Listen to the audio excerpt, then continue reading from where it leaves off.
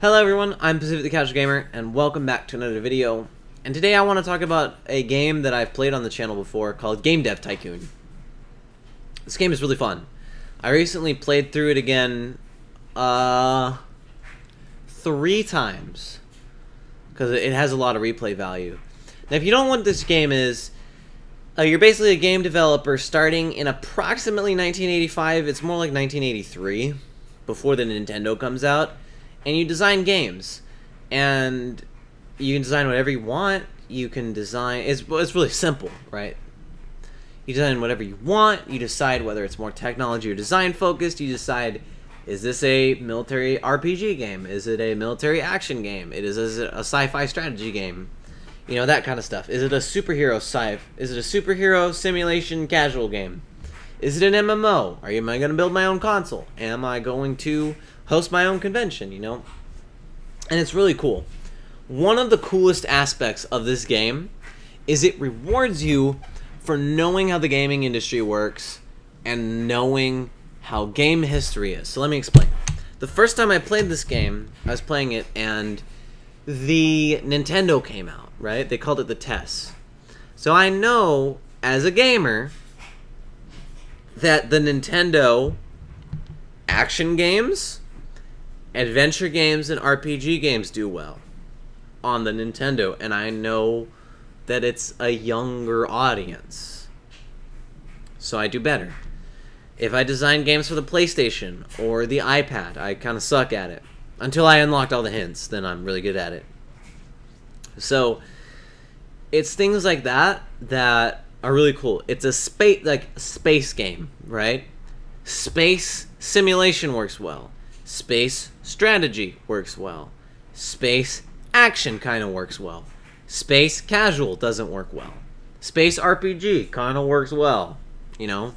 Space adventure game kind of works well, you know? Like, sometimes a game works with everything. A virtual pet action game kind of doesn't work well. Or, a superhero casual simulation game. Recipe for disaster. An abstract strategy game. Stuff like that. An RPG game is not going to be technologically advanced, but it is going to have a badass story. Right? Versus an adventure game or an action game or a simulation game. The Sims is going to be technologically advanced because the AI is going to be, you know, things like that. That defines Game Dev Tycoon. And it's a nice business simulator, right? Because there's times where the business is about to go underwater and you have one decision to make, and if you make the wrong decision, you're screwed.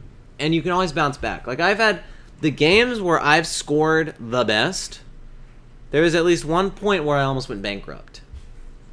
Because I tried some ridiculous thing and it didn't work.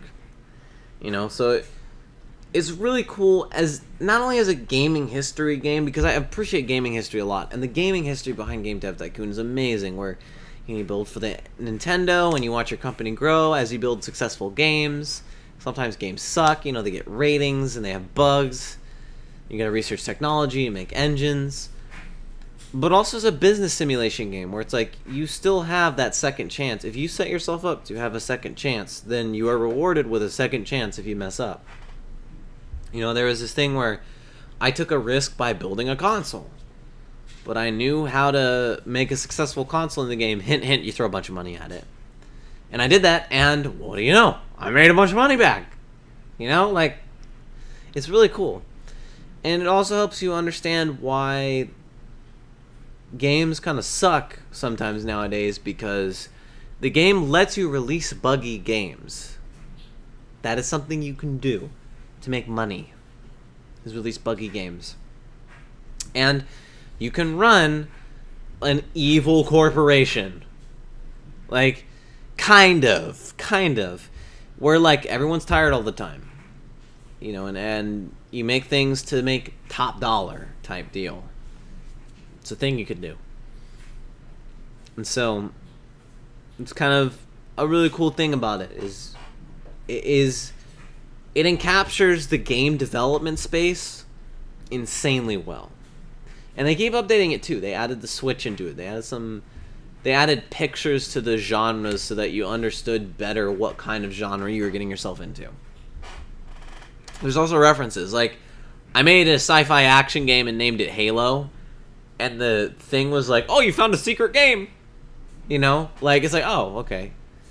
Action military game named Call of Duty, or I don't even know what Link is. It's an adventure fantasy game named Zelda, The Legend of Zelda. You know, so it's really cool. I would highly suggest, if you appreciate history, gaming history, business simulator, all of the above, get this game. It's really fun. I really love it. It's one of my favorite games on the computer that I've ever purchased. It's one of the games where I'm like, if I ever designed a game related to business, I would definitely study what makes this game good. So that's all I really have to say. It's a short video, but thank you all so much for watching. If you enjoyed, tell me in the comments below. Do you play Game Dev Tycoon? What's your experience with it? Let me know in the comments below. I'm Pacific the Casual Gamer. I suck just as bad as you do at video games. I'll see you next episode, vlog, stream, TikTok, Instagram post, all the above, of whatever I said to make.